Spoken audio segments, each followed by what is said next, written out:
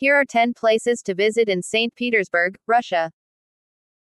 The State Hermitage Museum. This museum is one of the largest and oldest museums in the world, featuring over 3 million works of art, including works by Leonardo da Vinci and Rembrandt. Peterhof Palace and Gardens. Known as the Russian Versailles, this palace and gardens complex features fountains, sculptures, and beautiful gardens.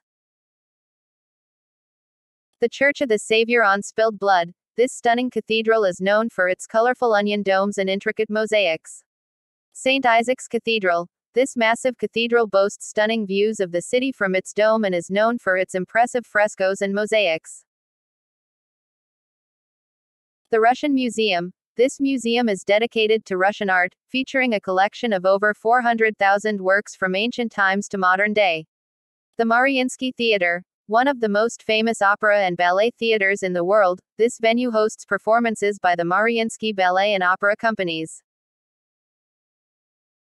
Nevsky Prospect. This bustling street is the heart of St. Petersburg's historic center, lined with shops, cafes, and historic buildings. The Peter and Paul Fortress. This fortress was founded by Peter the Great and is the burial site of many members of the Romanov family, including Peter the Great himself. The Faberge Museum. This museum houses a collection of exquisite Faberge eggs, as well as other works by the famous jeweler. The Summer Garden. This beautiful garden is one of the oldest in St. Petersburg, featuring ornate fountains, statues, and a stunning collection of rare flowers and plants. Overall, St. Petersburg is a beautiful and historic city with plenty of cultural and artistic attractions to explore. The best time to visit is from June to August when the weather is warm and the days are long. Russian is the main language spoken in St.